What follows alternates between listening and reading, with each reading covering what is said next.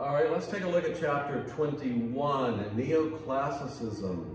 Neoclassicism was a style of the late 18th and early 19th centuries.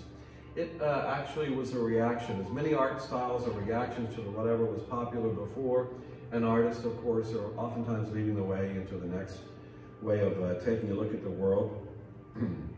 The French Revolution was a big deal going on, and so the artists that we're going to see here are in fact French. The zeitgeist of Neoclassicism was this reaction against the frivolous Rococo paintings and political art that reached back to ancient Rome and Greece, and it was the art of Napoleon's court.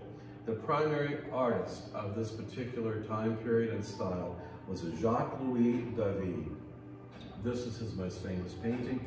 It's on page 383 in your textbook, and it is entitled The Oath of the Horatii, Horatii.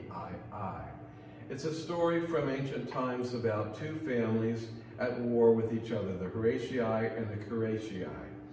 Horatius is the father here in the center of this painting, and we see the men getting ready to bear arms, take these swords to vanquish the other family. On the right-hand side, we see the complexity of, and look at the lines here that are all soft and moving, of the women in the painting, as well as some children in the background. And the reason being that one of them is the wife of the other family, so there's going to be a problem here in that regard. Now, if we take a look at this painting, I'm going to go back to some early information. Look at the balance in this painting. It is approximate symmetry. It's divided pretty equally with these columns here. And Neoclassicism, as I said, goes back to ancient Roman times. So we have Roman costumes on the figures, and they're placed in this very shallow architectural place, and they're like frozen statues. Remember when we saw previous things, we saw lots of motion and movement. Not so much here, it's just a time frozen. I said that already. I can't think of another word to say about it. In any event, this is a very meaningful painting. Now, one of the things that's amazing about this is if you get to see it, and it is in the Louvre, you cannot see a single brushstroke. The surface of this painting is so amazingly clean and clear. And Jacques-Louis was a very influential artist in Paris at the time, who was influencing a lot of other artists. And so he was a big deal, to say the least. We'll step away to get the next image just for a moment. And here's one. Okay. So his other, when this is on an ID, it's a giveaway.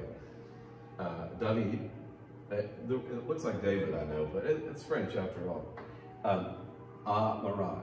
Marat was somebody who was a revolutionary, and he was an actual figure in history, and he had a skin condition, which meant that he had to spend much of his life in salt baths and other curative bath stuff. But he was also a writer and an instigator of political stuff.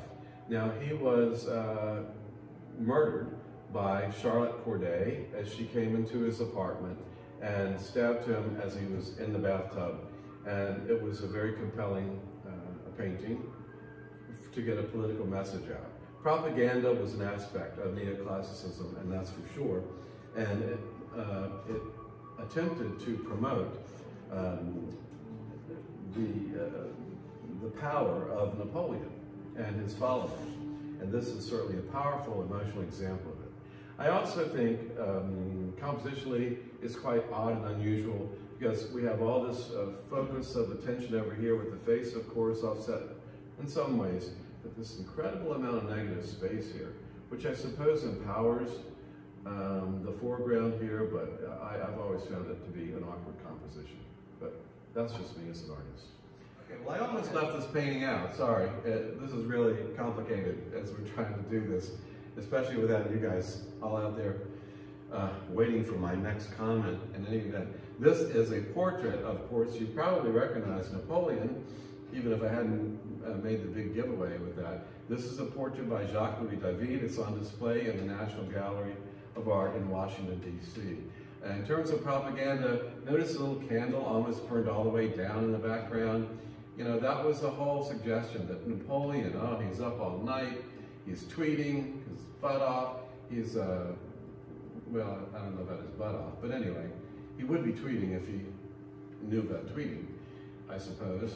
And look at the clock. I mean, it's wee hours of the morning, and all this is done for show and for this power of this dictator named Napoleon, that guy. So Jacques-Louis David certainly did a great job on this portrait of Napoleon. The only other neoclassical artist that we are going to take a look at and learn from is this. This is Ingres, I-N-G-R-E-S, Jean-Auguste-Ingres. It's a kind of a hard name, especially when you see it spelled I-N-G-R-E-S, Ingres. I've heard it Ingres, but anyway. Most people say Ingres when they take a look at it, and I get that, that's okay. This obviously is that same guy, Napoleon.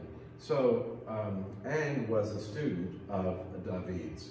And in some ways he even excelled his teacher, certainly. And this is a portrait of Napoleon on page 387 in your textbook. And it's one of only 2 paintings that I'm going to show you and expect for you to remember from this time period by Ingres. And the other one is this one, Grand Odalisque. And an odalisque, O-D-A-L-I-S-Q-U-E, an odalisque was a Turkish slave girl, a harem girl. And this painting is at the Louvre, and it is really interesting foreshortening stuff going on here. But if you notice, it's been studied a lot, and she has 3 extra vertebrae at least, so she's quite elongated, even though we are not sure at all if that was intentional or just naivete on the part of Ingres. So 387 for Napoleon's portrait and 388 for the Grand Odalisque. And that's it for Neoclassicism in chapter 21. We'll be right back to chapter 22 in just a few.